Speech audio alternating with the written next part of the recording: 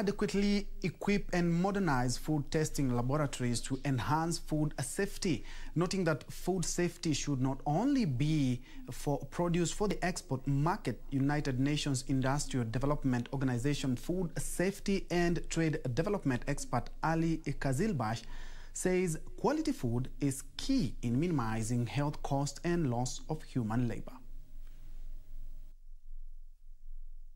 The World Health Organization estimates that 90 million people in Africa fall sick every year after consuming contaminated food, and 137,000 of them die as a result. To enhance food safety in Kenya, UNIDO is calling on the government to improve food testing facilities across the country to enforce safety standards. According to UNIDO, the government should consider food safety testing be carried out by organizations under the Ministry of Agriculture instead of KEBS.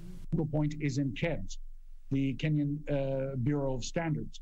Now, of course, Kenya is a sovereign country and has its own sort of decisions to make.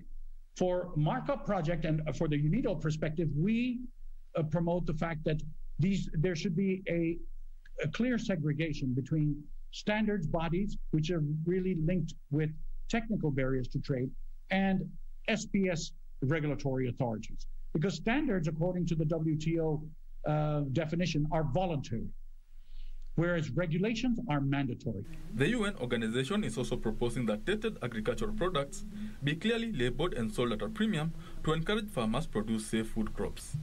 You pay a little extra for something that's certified to a large extent, reducing the risk of contaminated food more.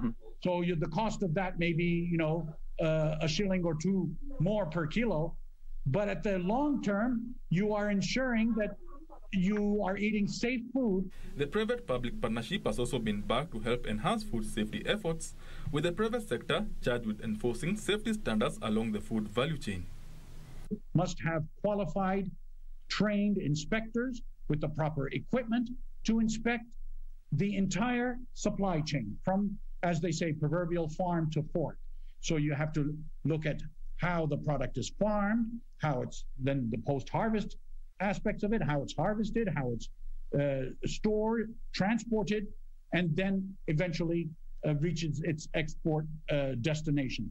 These as players are calling for reduction on the use of pesticides in agricultural production, especially as Kenya seeks to increase horticultural exports to the EU market.